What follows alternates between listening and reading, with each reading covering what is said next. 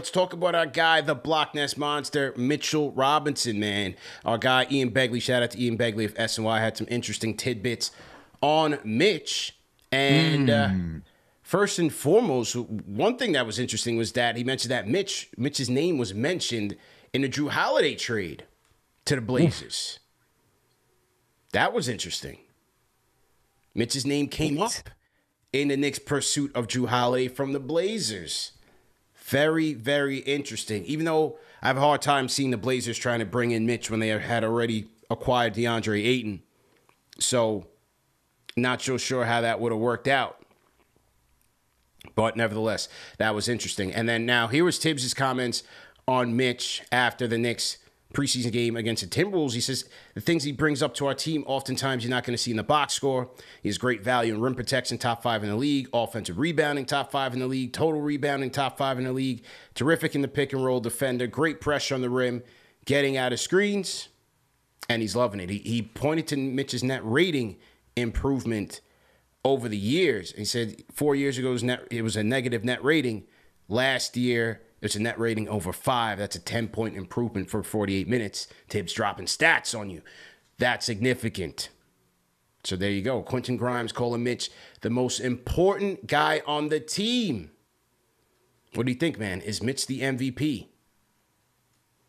I want to go MVP, but he is one of the most important guys on this team, which is why it's funny when fans are like, yo, we need an offensive center and stuff like that. I'm like, who are we putting next to Julius that's going to be offensive and defensive driven? Because, look, you got Jalen Brunson, R.J. Barrett, Julius Randle in that starting rotation. None of those guys are the greatest defenders. If anything, maybe they're average, but we went through Julius, not a great defender. Brunson, he can be exposed just because of his size, right? Of his height.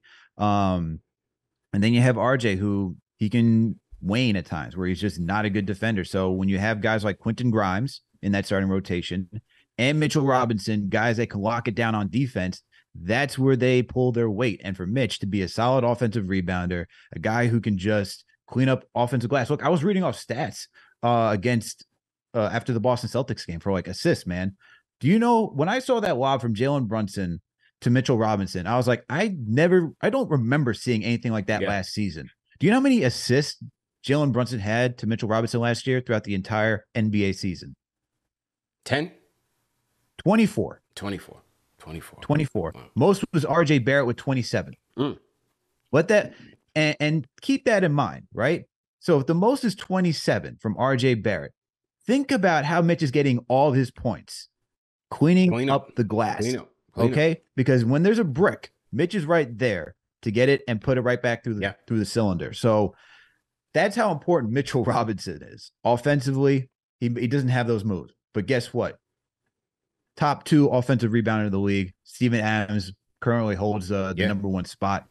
But to be up there and to offer the switchability on defense, guarding the pick and roll. Look, man, you just saw him block Karl Anthony Towns in that preseason game. What an effort. Look, and the thing about Mitch, man, in this season, I don't know if you've noticed it, but it looks like he's moving a little bit more fluid, man. Like even with the muscle that he has on it, he's still moving at quite some speed for a guy for his height. So I think Grimes is right when we talk about Mitch being one of the most key factors to what this team does, right? And that's where I know we're going to talk about Cat later. That's why when people bring up Karl Anthony Towns, just keep that guy away from this team because defensively, this team won't be able to keep up. This team will suffer, man. Offensively, like you need to have defense in the NBA. Like we see that. You watch how the Nuggets win, even though Jokic isn't a great defender, they still had good defense. You want to talk about how Miami got to the finals? Defense. Celtics, their whole thing last season was defense. All those teams that are in the playoffs can play some level of defense, and Mitch adds to that value. So he is important, man. And from what I'm seeing this preseason, it's just even more encouraging to see how he's just being more efficient in what he does. No question. 98th percentile last year in offensive rebounding percentage, 93rd in block percentage, 87th in steal percentage. He's all over the court. He's all over the court. Like, you know, you think about MVP, obviously a lot of times we think about the player that scores the most and it's the most high-profile player. And, yeah, a lot of times, yeah, you're going to have to score points to get buckets. You got to put it in the hands of your bucket getters to get you a dub in crunch time, somebody who you can dump it down to and they'll deliver. And so that's Brunson for this team. But in terms of this team's weaknesses, he does so much to cover that up. He does so much to cover that up. Rim protection. His pick and roll defense, being able to be that last line of defense when things break down at the point of attack. And unfortunately for the Knicks, it happens a lot. And so he's got to be there covering for a lot of guys. And then on the other side, his ability to offensive rebound is critical for this team. Because if you're not going to shoot the ball efficiently, you got to get second chance opportunities. That's the only way you're going to score points and be able to keep up, especially at the NBA level. So his ability to get it off the glass, put it back up, and get his own points. Or, as Tibbs likes to point out, the best way to get three-pointers, to get your open threes, is off of offensive rebounds. When you're catching a defense off balance, you kick it out for your open three-point shooters. I'd like to see that stat in terms of you know, three-pointers off of offensive rebounds. I'd like to see where the Knicks rank in that department. See if we can find that stat. Three-pointers off of offensive rebounds. I like to see how they stack up against the rest of the... I'm terrified to go find that stat.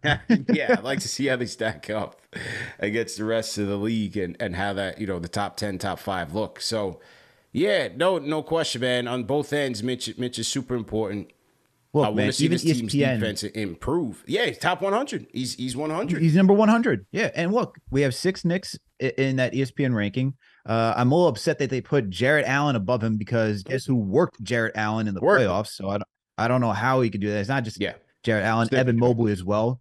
The 100, I'm like, thank you for putting him in the top 100, but he deserves to be higher than 100, especially over Jarrett Allen. But look, let it be known, like he took down the feared Twin Towers in the playoffs, right? Let's not forget Game 5 where he went, I think, was it 18 points, 17 boards, or flip that around, something like that. That's, come on, man. Yeah. Just give the guy his respect. Give this guy, stop with the Miles Turner talk. Right. Stop with the Karl Anthony Towns talk. Respect the guy who's been here through the dark times, all right?